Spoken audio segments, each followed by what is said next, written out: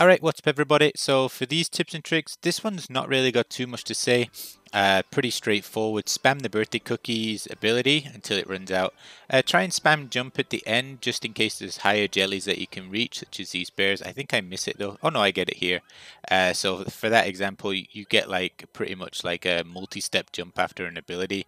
So make sure to use it if there is going to be jellies coming up.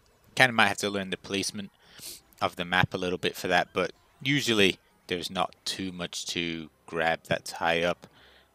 So yeah, just keep running through. There's not really much to birthday. You don't have to fall or anything. There's no last minute jumps. Just literally just run. It's pretty easy. So during the birthday cookie, you will miss fairy jellies like that because we can't actually run. But also here, make sure to stay at the bottom. So spam like the slide button to make sure you don't jump over those bears. So yeah, so it's like sometimes you got to jump, sometimes you want to be sliding. Another case of where you don't really want to jump is at the next boost and giant. So if your Ocean Dragon isn't maxed here, I would recommend spamming the slide button to make sure you stay at the bottom to collect those rainbow bears. Luckily mine is maxed, so the activation time is good, but if it's not, spam the slide button to make sure you can collect all those rainbow bears. Cool. So as you can see here, we don't have to really worry about too much last minute jumping. It's kind of close, but it's not so close that you're gonna start having to double jump at certain times. You will have a little bit of extra energy here thanks to the Ocean Dragon. I probably should have avoided that, but I wanted to make sure I got the Ocean Dragon's ability. So you might be able to slide a little bit under there.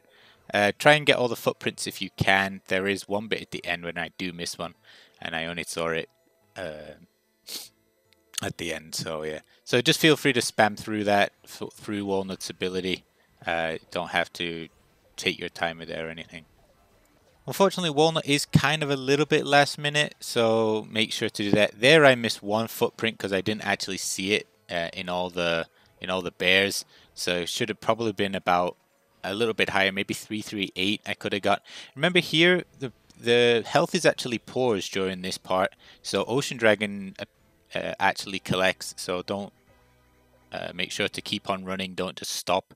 So, and you can get a few extra points there from the whisk and from the magma. All right, that's going to do it for this one.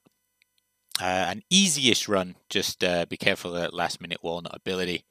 But that's it. Easy. Until next time. Bye-bye.